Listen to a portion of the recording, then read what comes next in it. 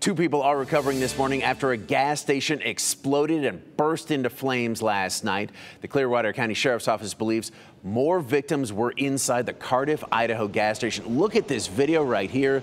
Those flames and that smoke coming off this. This is about 3 hours from Spokane in north central Idaho. The two people were taken to a hospital with severe burns.